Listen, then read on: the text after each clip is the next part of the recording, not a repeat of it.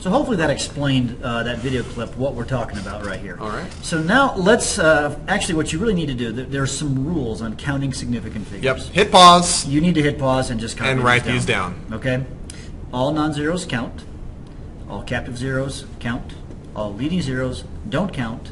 Trailing zeros with a decimal count. Without a decimal, don't count. Yep, and we'll give you some examples. We're going to do nothing but exampps to the end of this podcast. All right, so let's see if we can count significant digits, All right. Mr. Sams. So let's say I have 5.238 grams. Okay. How many significant figures are there, Mr. Well, Sams? those are all non-zero digits, so all of those count as significant figures. So there's a 5. A 5, a 2, a 3, and an 8. That is would be 4 Yeah. digits. Four significant digits. That's pretty easy. Yeah. All right, what if I have 5.01? Okay, that's a captive zero. It's captured between non-zero digits, so that's always significant. So that's 3 significant figures. The 5, the 0, and the 1. Oh, I'm good with that. All right, Okay. we're just hunking there. Okay, right. what about 0.0065? Okay, well, the zeros there are leading zeros. Leading zeros we never count as Don't significant count. figures. So the only significant figures here are the 6 and the 5. So that's 2 6, significant 5, figures. that's 2. Yeah. Yeah. Mm-hmm. Yeah. Now be careful. Just because we don't consider them significant figures doesn't mean they're not part of the number. Right. Okay? This doesn't magically become 65. Yes. It's still 0.0065. But in terms of measurement and in terms of accuracy, we say it has 2 significant figures. Yep, that'd be correct. All right, what about 5.00? 5.00. trailing Those are trailing zeros. At Now we the have end. we have two rules for trailing zeros, and the rule is that if they're at the end and there's a decimal point in the number, Yeah. then they are count. significant. So this has 3 significant figures: the 5 and the 0 and the 0.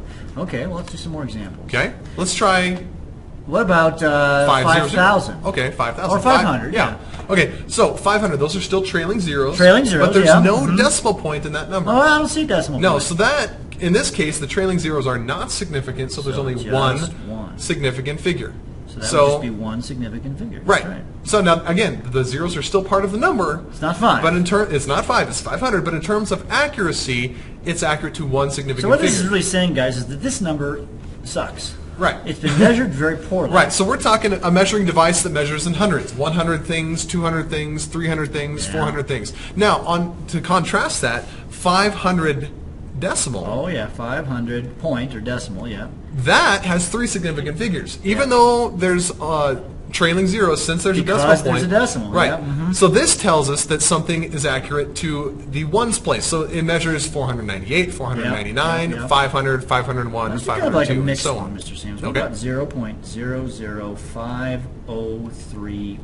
Oh boy. So we have leading zeros, trailing zeros, And and captive zeros. zeros. And a Okay. decimal. And a decimal. All right. Leading zeros are never significant. So we these can, ones right here we can rule don't those count. out. Right. No. All right. Now, the captive zero is always significant. Yeah. So the 503 we know for sure. So the one in question is the 0 at the end. Right. Now, trailing zeros are significant If there's there's a decimal in the number. So it There's a counts. decimal in this number. So this would be 5030 are significant, so there are 4 significant the figures. 5, the 0, the 3, and the 0. The and the ones 0. you don't count are these 2 zeros here. Let's Correct. do one more combination example here. I'll do All right. the top here.